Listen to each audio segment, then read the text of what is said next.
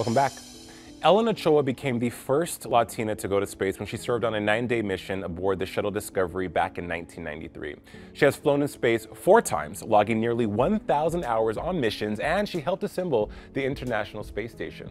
With a career that spans 30 years at NASA, she is a trailblazer amongst the stars, and now she is making it her mission to empower and educate our children with a book that combines her love of reading, science, and engineering. It is my great pleasure to welcome Ellen to Inside South Florida. Thank you. Glad to be with you. It's an honor to have you on the show. First of all, happy Hispanic Heritage Month. And I have to start by asking the million-dollar question.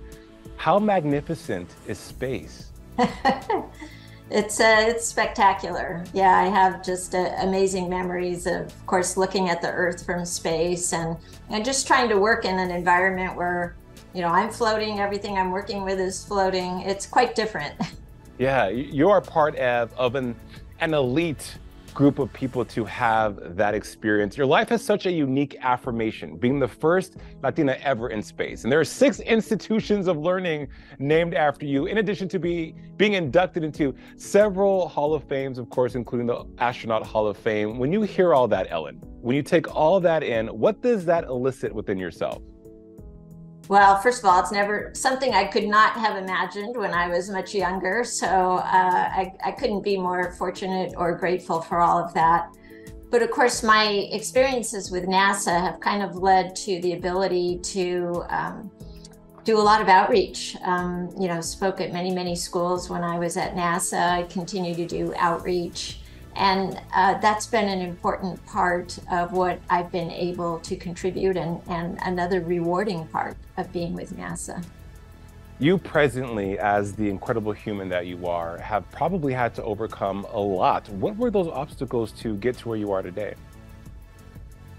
Well, first of all, I think it's the odds are low for anyone to be selected as an astronaut. So very true. Just putting that out there. But certainly when I first started thinking about going into science and engineering, there weren't very many women at all, almost no Latinas. I mean, certainly none that I saw, through my school years or early in my career. And so, sometimes there were people that actively discouraged me or just, it's one of those things where you have to keep proving yourself, right? You don't get the benefit of the doubt.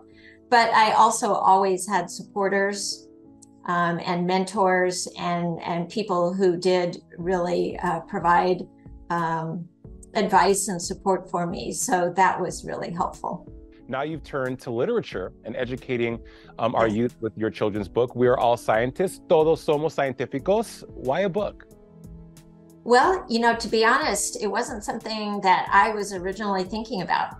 But the publishers, Little Libros, they specifically focus on bilingual children's books, and they've published about 60 books now.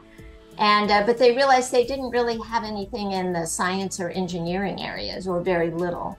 And so they approached me about doing a series of 5 books, one for each of the letters of STEAM. I think people are kind of familiar with that: science, technology, engineering, arts, and math. And so the first one is now published, the one on science. And it really gave me an opportunity to think about, what do I wish I had known about science and scientists when I was little? During this Hispanic Heritage Month, what are your hopes for the community? Well, I hope they realize that there's a lot of opportunities, and also that we need people. We need people of Latinx background, along with other folks, to go into these fields. Science and engineering needs to be better represented, and there are so many both careers and job opportunities that somehow use science and engineering or technology skills that didn't used to. We really need to bolster our workforce, and that means getting people involved that traditionally have not been very involved.